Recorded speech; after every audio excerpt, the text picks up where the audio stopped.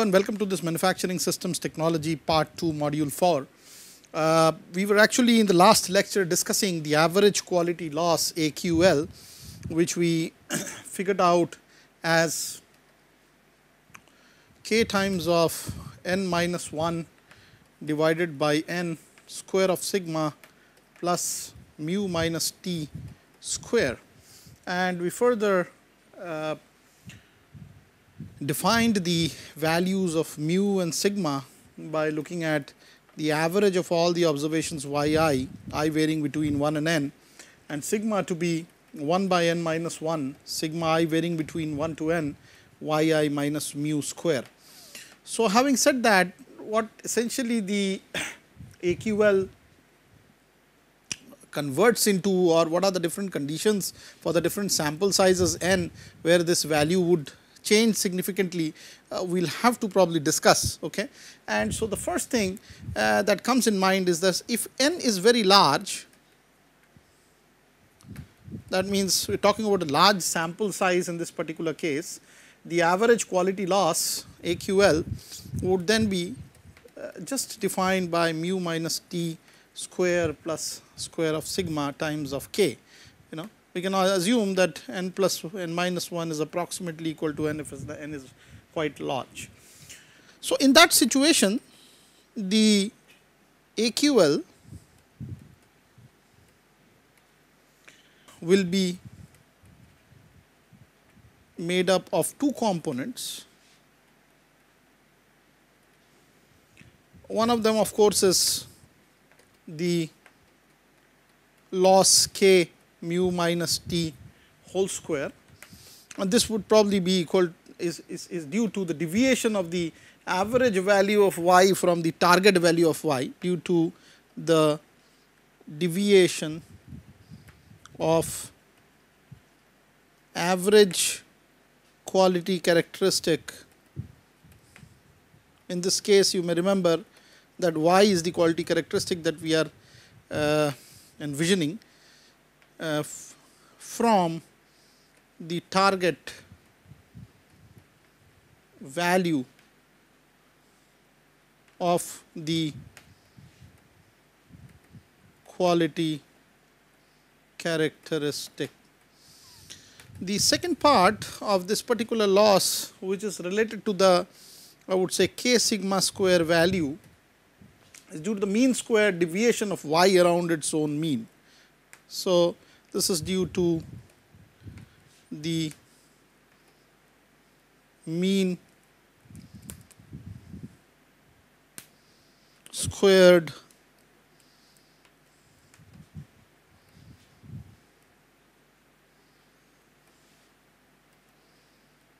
deviation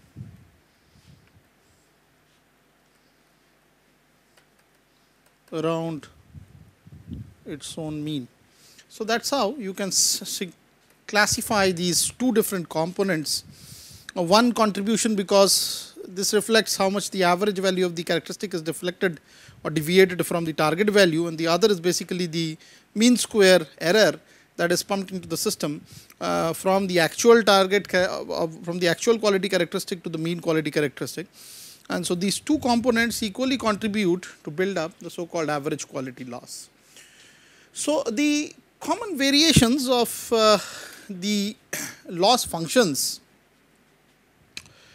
are quite essential for running a show in a particular business platform. From a customer point of view, of course, the loss is minimum if the quality characteristic is at the target value, but this never happens because sometimes in order to do this you need infrastructure, or you need sort of a change of process in a manner which is too expensive. The overall quality of the product being high automatically means that the cost of the product would be quite expensive. Okay. So, and also again the factor is that again the expectations of the customers, they would be differing from product to product, and this can be characterized when they are at mostly the target values. So, the idea is how the customer perceives a certain product, and the quality of the product also is quite variable. Okay. And depending on what is the characteristic, again what we are measuring, there is going to be a significant amount of variation in the strategy which we are formulating to calculate the average quality loss. So, let us say for example, there are some characteristics where if y is at the target or nominally away from the target, it may be reasonably okay. For example, let us say talking about dimensions of a particular shaft, you have a certain diameter d equal to 1 plus minus 0.03 inches as the characteristic specification of a shaft diameter. And when you are talking about the quality characteristic, which is the measurement of the diameter d, obviously if it is close to this specification range, the better it is, and it is away from the mean value, that is this one value, the worse it is. So, we call this kind of a quality loss the nominal the best type. So,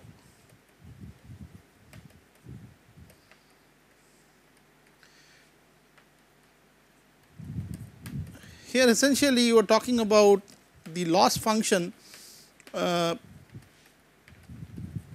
represented as k y minus t square to be minimalistic, okay, because that is what the target of the process would be, that the accuracy of the process should be around the mean of the particular specification or the parameter which has been given. Some examples could be viscosity, for example, or clearance.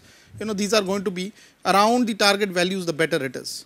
However, this is not the case when the quality characteristic changes from this numerical values like dimension, viscosity, clearance, etc., into something which is undesirable in the system. For example, let us say when we talk about characteristics like wear of a particular transmission, or maybe shrinkage because of the different temperature stresses which are strains and stresses which are built up in a system, or maybe the deterioration of a particular engineering system or a frictional loss associated with any engineering system, or maybe we are talking about micro finish of a machined surface among others. So, here the smaller the quantity, the better it is. Okay. So, it is not really that whether you are sticking to the target value which has been given. Obviously, it will be costlier to go below the target value, but these are characteristics where you better not want these characteristics in the system, engineering system that you have planned. So, such kind of losses can be classified as smaller the better type.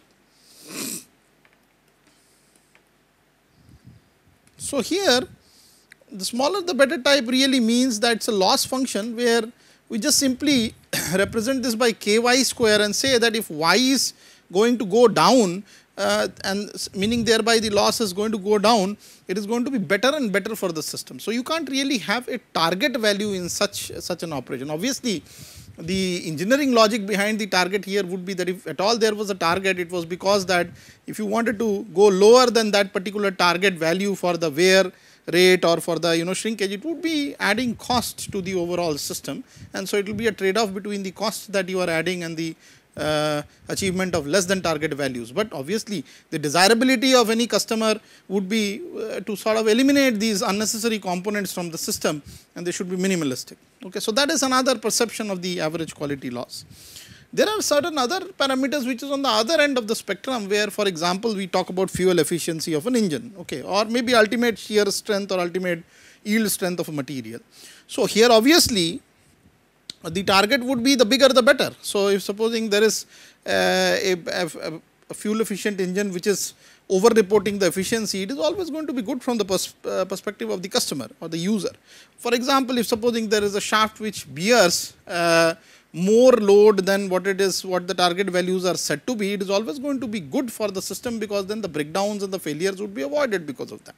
So, such kind of systems would tend to have an infinite value of y, and we call larger the better kind of systems, where we talk about the quality loss as k by y square. So, it is just 1 by y square, meaning thereby y is smaller, the better and the y is larger, the better and better it is for the system, and the loss minimizes because of that. So, let us look at what the average quality loss in all these different functional representations come out to be. Obviously, the AQL is going to be different if you are talking about nominal the best type, or smaller the better type, or larger the better type of the quality characteristics. So, let us now try to algebraically compute what those values would be. The value for k for let us say the nominal the better type. So, that is the case 1 type that we were discussing in the last slide, that is given by the loss function Ly equals k times of y minus t whole square. So, at functional limit y equal to, let us say, whatever target value is there plus minus the d value, the tolerance, the product is supposed to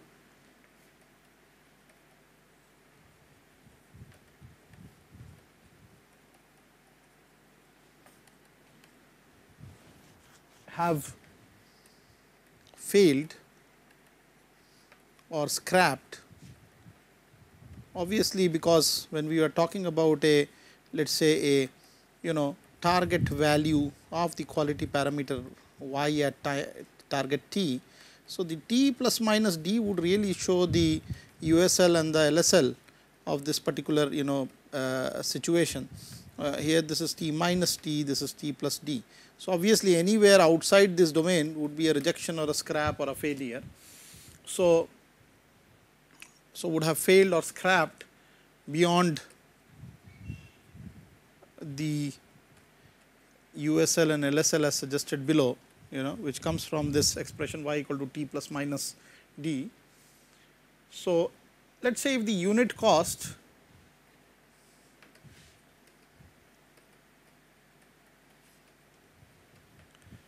of the product that is in question here is A, then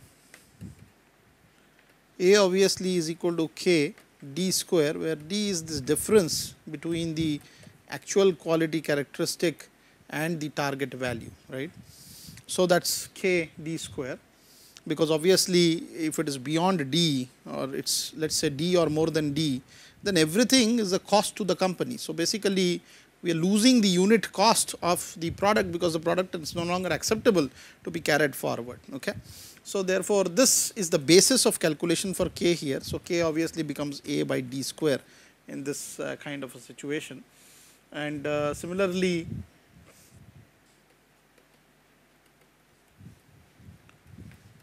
for a functional limit y equal to d, for smaller the better,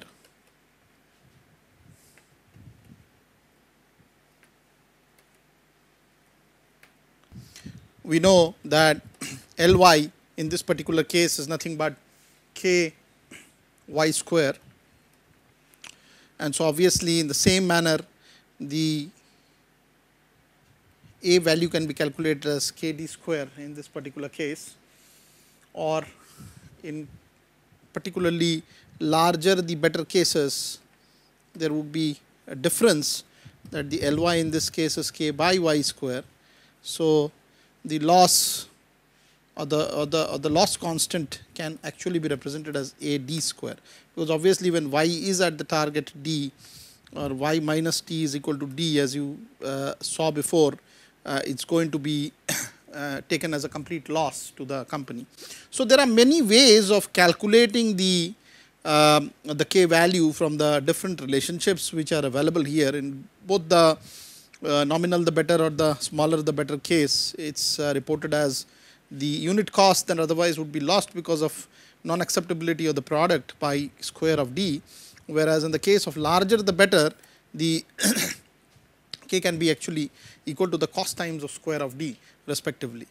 So, having said that, the average quality loss then, I mean, that also needs to vary. I mean, it will vary because of the different nature of the loss function. So, let us look at how the average quality loss varies in most of the cases.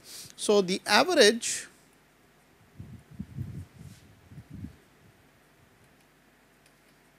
quality loss AQL for these functions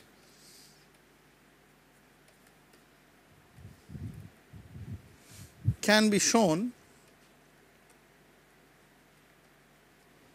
as, let us say, for case 1 nominal the best, you already know that the loss function Ly was equal to k times of y minus t square. Okay. And we calculated obviously the loss to be equal to k times of square of sigma plus mu minus t square, where sigma again was equal to 1 by n minus 1, square of sigma equal to 1 by n minus 1, sigma varying between I and n, yi minus mu square, and the mu was calculated to be 1 by n, I varying between 1 and n yi. Okay. Similarly, for the smaller the better case, you know that the loss function Ly is really converted into ky square. So, there is no separate target value. The target obviously is 0 for these kind of parameters. We already investigated the case of wear, for example, or friction, etc. So, in this event obviously if t is 0, the loss function, the AQL function, as has been earlier calculated in this particular case as k times of sigma square plus mu minus t whole square, this would only be converted into t equal to 0 case as k times of square of sigma plus square of mu. Okay. And for the case larger the better, the Ly obviously then would be equal to k times of 1 by mu square times of 1 plus 3 sigma square by mu square. And there is a proof which exists, which I am really not going into at this time, for how to calculate the AQL corresponding to the Ly equal to k by y square. Okay. So, we would kind of we are towards the end of this particular module, but in the next module I would like to actually illustrate more on how this loss function, or the average quality loss, which is actually a virtual loss, is needed for taking a management decision related to the production and the quality augmentation of a certain system. So, that we will just keep this for the next module. Thank you.